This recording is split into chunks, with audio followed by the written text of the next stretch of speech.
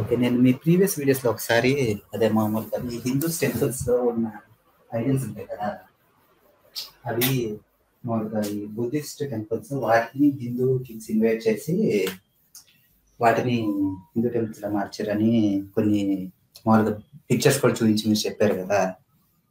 అవునవును. మామూలుగా అంటే నేను రీసెంట్గా ఏదో బుక్ చదువుతున్నప్పుడు, అంటే జీకేకి సంబంధించిన బుక్, అంటే హిందూయిజం ఫస్ట్ వచ్చి తర్వాత హిందూయిజం తర్వాత బుద్ధిజం వచ్చింది. కరెక్ట్? ఈ టైమింగ్ అండి మొత్తం ఉన్న ఇంటెలిజెన్షియా అకాడమియా మొత్తం అందరూ కూడా డివైడెడ్ ఉన్నారండి. ఓకే. సో కాబట్టి ఏది ముందొచ్చింది అని చెప్పటం కంటే మనం ఫిజికల్ ఎవిడెన్సెస్ మాత్రం చూసుకుంటే then we have a clarity. మిగతాదంతా ఇట్స్ అ కంజెక్చర్ అనమాట.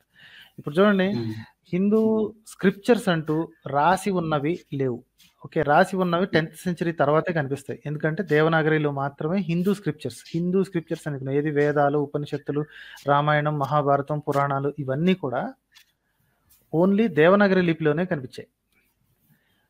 సుభాషితాలు కొన్ని మిగతావి సాంస్క్రిట్ లిటరేచర్వి దాన్ని ఏమంటారు, ఇతర లిపుల్లో కూడా కనిపించాయి అనమాట. బ్రాహ్మీ స్క్రిప్ట్లోని వాటిలోని కొన్ని సుభాషితాలు అవి కనిపించాయి.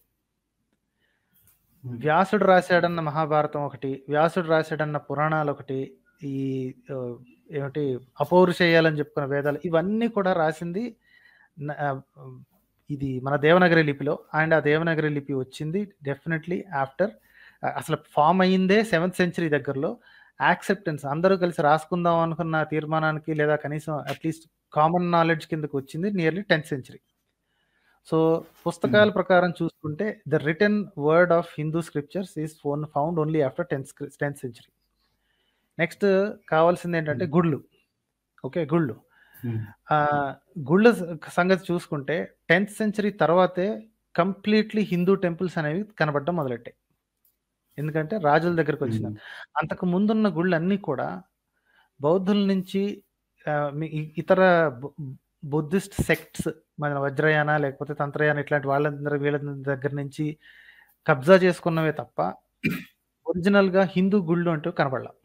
కనిపించిన ప్రతి ఒక్కటి ఏది చూపించుకున్నా సరే ఎక్కడో చోట వెనక బుద్ధుడో, బోధిసత్వుడో, లేకపోతే ఇంకోళ్ళు అన్ని బుద్ధిస్ట్ దానికి సంబంధించినవి కనిపిస్తున్నాయి. 10th సెంచరీ తర్వాత మాత్రం స్పష్టంగా ప్యూర్లీ హిందూ దేవాలయాలు కనిపించాయి. ఓకే, సో ఇలా చెప్పుకోవడమే తప్ప, plus it is a very well known record of Devanagari script. Devanagari script అనేది నగరి అనే ఒక స్క్రిప్ట్ నుంచి బయటకు వచ్చింది. నగరి అనే స్క్రిప్ట్ ఎప్పుడు తయారైందంటే 3rd, 4th, 5th సెంచరీస్లో Brahmi script నుంచి బయటపడింది. Then Nagari script has separated into Devanagari and Nandinagari. Okay, Devanagari has become popular in the northern part of India. Nandinagari has become popular in the southern part of India. మన ఈ కేరళలో దొరికే ఆయుర్వేద పుస్తకాలు కానీ లేకపోతే కొన్ని బుక్స్ ఏవో ఉన్నాయి, అందులో ఉన్నాయి, ఇవి ఉన్నాయి, వరాహమిహిరుడు అది ఉన్నాయి, అవన్నీ return in Nandinagari. It's very close to Devanagari అనమాట. చూస్తే మనకి తేడా తెలియదు, మనకు తెలియదు కాబట్టి చూసి చూడగానే ఇది ఏంట్రా సంస్కృతంలో రాసింది అనుకుంటాం అనమాట. సో అలాగా ఉన్న ఎవిడెన్సెస్ చూసి చెప్పడమే తప్ప ఏది ముందొచ్చింది అని ఇదబెంతంగా చెప్పాలి అనుకుంటే, లేదా దబాయించడానికి ఎవరన్నా వస్తే I will say that Buddhism came first because at least Buddhism has evidences. Okay, అంటే నేను ఈ కాంపిటేటివ్ ఎగ్జామ్స్ ప్రిపేర్ అవుతున్నప్పుడు ఈ బుద్ధిజం, జైనిజం గురించి చదువుతుంటే ఆ బుద్ధుడు జనరల్ గా ఫస్ట్ ఒక కింగ్ ఫ్యామిలీలో పుడతాడు. తర్వాత అంటే వాళ్ళ క్షత్రియాస్, అక్కడ బ్రాహ్మిన్స్. మాస్టర్ ఎగ్జామ్స్ కోసం చదివితే గనక పుస్తకాలు ఏదని రాసిందో అది రాయండి. నేను చెప్పినవి రాసుకుంటే వాళ్ళు మిమ్మల్ని ఫెయిల్ చేస్తారు. మీరు చెప్పినవి రాస్తానని చెప్పట్లేదు, నేను మామూలుగా మిమ్మల్ని ఎప్పటి నుంచో ఫాలో అవుతాను. నాకు ఈ కాంట్రడిక్షన్ అనిపించింది, అందుకే మిమ్మల్ని అడుగుతున్నాను. Just okay okay okay okay ఎందుకంటే ఎడ్యుకేషన్ ఇప్పుడు వాళ్ళ చేతుల్లో ఉంది కాబట్టి. సో నేను చెప్పాను ఇంకెవరో చెప్పారని చెప్పేసి ఆవేశపడి వాళ్ళ పుస్తకంలో రేంజ్ రాయకండి. ఇంకోటి ఏంటంటే బుద్ధుడి తండ్రి క్షత్రియుడు అంటున్నారు కదా, కంప్లీట్ బోగస్ అండి. బుద్ధుడి తండ్రి ఏ మతానికి చెందినవాడు అనేది క్లియర్ కట్ గా ఎవరికి తెలియదు. Because there is no discussion. భోగట్ట ఏంటి అంటే ఆజీవక అనే ఒక మతానికి చెందినవాడు అని. ఓకే, నేచర్ వర్షిపర్స్ వీళ్ళు. మన ఈ హిందుత్వవాదులు ఏమంటారంటే ఆజీవకులు కూడా హిందువులే అని. అంటే చెట్టుకి, పుట్టకి, రాయికి, రప్పకి పూజించిన ప్రతి ఒక్కడు మా సనాతన ధర్మమే అనేస్తున్నారు. ఓకే, అది వాళ్ళ పెద్ద మనసు అనుకోవాలా, లేకపోతే సిగ్గుమాలినతనం అని అనుకోవాలా నాకు అర్థం కావట్లేదు. అంటే సౌత్ అమెరికాలో చెక్కలకి వాళ్ళకి బొమ్మలు గీసుకుని పూజిస్తారు చూసారా, వాళ్ళు కూడా సనాతన ధర్మవాదులే అంటేస్తున్నారు. సో మరి అది ఇంక్లూజివ్, అసలు ఎంత పెద్ద మనసు వీళ్ళది, అందరూ మనోళ్ళే అని అనుకుంటున్నారు అనుకోవాలా, లేకపోతే దొంగ బడవలు వీళ్ళు, సిగ్గన్నా లేదు, ప్రపంచంలో ఏది కనిపించినా మాదే అంటున్నారు అని అనుకోవాలా, నాకు అర్థం కావట్లేదు. Okay, I leave it at that place. కాకపోతే బుద్ధుడి తండ్రి క్షత్రియుడు అని చెప్పడానికి ఆధారం లేదండి. It is only a conjecture because Kshatriyas were Kings and ఈ గౌతమ్ బుద్ధుడు అనే క్యాండిడేట్ అతనే ఒక ప్రిన్స్ కూడా, రైట్? సో కాబట్టి రాజులందరూ క్షత్రియులే అని, ఇది మన భూభాగంలో కనిపించే ప్రతి రాజు క్షత్రియుడే అని. ఆ లెక్కన పక్క భూభాగాల్లో ఉన్న వాళ్ళందరూ క్షత్రియులేనా? మరి ఇతర దేశాల్లో వాళ్ళు రాజులు ఉన్నారు, వాళ్ళు కూడా క్షత్రియులేనా? అది కాదంటారు, వాళ్ళందరూ మ్లేచ్చులు. మన దేశంలో వాళ్ళ ఫండమెంటల్ ఫీలింగ్ ఏంటంటే మన దేశంలో ఫస్ట్ హిందూయిజం అన్నిటికంటే ముందు, సనాతన ధర్మం దానికి ఆది లేదు అంతం లేదు. సో కాబట్టి రాజు అని చెప్పుకునే ప్రతి ఒక్కడు క్షత్రియుడే అనుకుంటా. లేరండి, ఆ టైంలో అసలు ఈ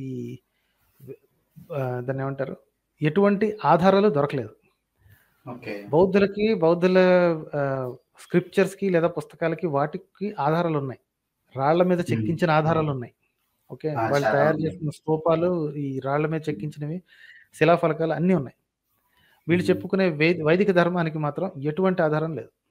జస్ట్ చెప్పుకోవడం ఏముంది మా దగ్గర, ఎందుకు ఆధారం లేదు అంటే వెంటనే చెప్తారు, మా అవన్నీ చెక్కలో తగలేసేవాళ్ళు పెద్దానికి, వాళ్ళకి రాసుకునే అలవాటు లేదు, మనిషి చావంగానే తీసిపోయి చెక్కల మధ్య పెట్టి తగలేస్తారు, అంత బూడిదైపోద్ది, మా దగ్గర ఏముండదు అని. అలాంటప్పుడు how are you making the statement that మేము సనాతనం నుంచి ఉన్నాము? పుస్తకాల్లో రాసింది కాబట్టి. పుస్తకాలు ఎప్పుడు రాశారు, ఏ భాషలో రాశారు, ఏ లిపిలో రాశారు? అక్కడికి వచ్చి ఇరుక్కుపోతారు. Fundamental place where they completely lose their argument is Devanagari లిపి. ఏ క్షణం అయితే దేవనగరి లిపి ఇంకా పాతది అంటే 7వ శతాబ్దం 8వ శతాబ్దం నుంచి మొదలైందని ప్రస్తుతం ఉన్న ఆధారాలు లేదు, అంతకంటే ముందు ఈ సాధారణ శకానికి పూర్వం ఉంది అని కనిపిస్తే everybody will be changing there stance including మీ. ఇప్పటి వరకు ఆధారం వాళ్లే తీసుకురాలేకపోయారండి, లేనే లేదు అసలు, ప్రస్తుతానికి ఎక్కడా లేదు ఆధారం. అండ్ మీకు లాస్ట్ టైం కూడా చెప్పాను కదా ఈ సాయి దీపక్ గురించి, నిన్న ఒక షార్ట్ చూసాను. అందులో మామూలుగా రాణా ప్రతాప్ అని ఒక కింగ్ ఉన్నాడంట, అంటే లైక్ నేను అతని హిస్టరీ గురించి తెలియదు, బట్ నేను జస్ట్ కొంచెం ఇన్ఫో తీసుకున్నాను. అతను ఏం చెప్తున్నాడంటే సొసైటీ అనేది కాస్ట్ మీద డివైడ్ అయిందని మీరు ఆర్గ్యూ చేస్తున్నారు, అంటే ఒక particular set of tasks only particular cost people చేయాలని. But back in time Rana Pratap అనే కింగ్ సమ్ మొఘల్స్ ని ఫైట్ చేస్తున్నప్పుడు he took help of some goans and some ఈ ట్రైబల్ పీపుల్ హెల్ప్ తీసుకున్నారు. అంటే అప్పుడు ఒకటి అతను వాళ్ళకి తక్కువ చేసి చూడలేదు, అండ్ వీళ్ళు కూడా అతను క్షత్రియుడని సపోర్ట్ ఇవ్వము అని చెప్పి రిలక్టెంట్ గా లేకుండా వీళ్ళు అతనితో కలిసి ఫైట్ చేశాడు. సో ఇద్దరు ఈక్వల్ గ్రౌండ్ మీద ఉన్నారు అని చెప్పాడు. నాకు అసలు ఎంత సిల్లీగా అనిపించింది అండి అది. పోనీ అలాగే ఈక్వల్ గ్రౌండ్ మీద ఉన్నారు అని అనుకున్న తర్వాత యుద్ధం గెలిచాడు, ఓడిపోయాడు, ఏదో ఒకటి జరిగింది కదా, ఆ తర్వాత ఈక్వల్ స్టేటస్ ఇచ్చాడా? అంటే బ్యాక్ ఇన్ టైం అంటే మనం మహాభారత రామాయణంలోనే చూసాం కదా, లైక్ అదే ఇంపాసిబుల్ అండి. సాయి దీపక్ అనేవాడు ఒక దుర్మార్గుడు అండి. ఆడు స్మూత్ టాకింగ్ అనమాట, సేమ్ మన జగ్గి ఎలా అయితే స్మూత్ టాకరో వాడు కూడా స్మూత్ టాకర్. కాకపోతే జనాల దగ్గర సిగ్గు లేకుండా ఇంకా ఆ క్యాస్ట్ సిస్టమ్ని, వర్ణ సిస్టమ్ని ఎలా వెనకేసుకురావాలో అన్ని రకాల వంకలు జనాలకి నేర్పిస్తున్నాడు అనమాట. ఇక ఇలా అటాక్ చేయాలి, ఇలా కౌంటర్ ఇవ్వాలి, ఇలా చేయాలి. But he's preaching to his square. మిగతా వాళ్ళతో మాట్లాడితే కానీ తెలియదు. ఇప్పుడు ఒకటేంటంటే ఒక లెవెల్ వచ్చిన తర్వాత, అంటే ఒక హౌ డు ఐ సే, ఒక కమాండ్ వచ్చిన తర్వాత 1-to-1 డిస్కషన్స్ పెట్టరండి ఎప్పుడు. తెలివిగా గ్రూప్లో పెడతారు. గ్రూప్లో పెడితే కౌంటర్ వేయడానికి జనాలు దడుచుకుంటారు, రైట్?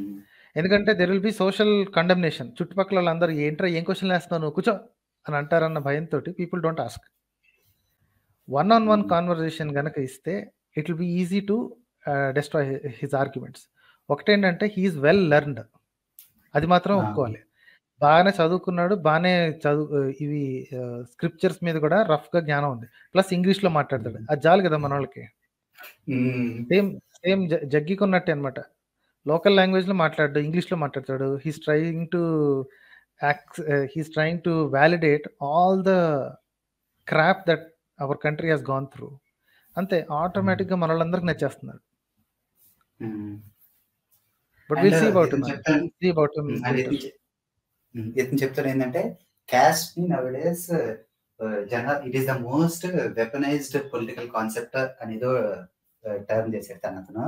కానీ అతను హైట్ చేస్తుంది ఏంటంటే that is the most used weapon to show authority on other people అని చెప్పి దాన్ని హైట్ చేసేసి వెపనైజ్డ్ అనే కాన్సెప్ట్ మాత్రమే పోర్ట్రే చేస్తున్నాడు బయటకి. అది అసలు వెపనైజ్ చేసిందే వాళ్ళు కదండి, దాన్ని వెపనైజ్ చేసిందే వాళ్ళు. అదే ఆ వెపనైజ్ చేసి ఇప్పటికి కూడా ఇంకా 75 ఏళ్ళు అయిపోయింది, బ్రిటిష్ వాడు వెళ్ళిపోయి ఇంకా సిగ్గు లేకుండా వాడి మీద పడి ఏడుస్తున్నారు. వాళ్ళు చేశారు. వాడు వదిలేసిన అశుద్ధాన్ని వీళ్ళు ఇంకా తింటూనే ఉన్నారు.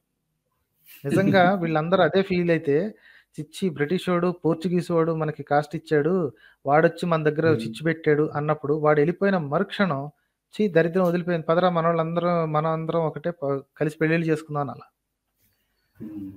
రైట్, అది లేదు. వాడు వదిలేసి వెళ్ళిన అశుద్ధాన్ని ఇప్పటికి కూడా తింటున్నారు సిగ్గు లేకుండా. మళ్ళీ ఏమో వాళ్ళు తీసుకొచ్చారు, ఆ తర్వాత లిబరల్స్, ఈ ఇంటెలిజెన్సియా వీళ్ళ మీద పడి ఏడుస్తూ ఉంటారు అనమాట. రైట్ సార్, అయితే థ్యాంక్స్ అలాట్ అండి. Okay sir, thank you.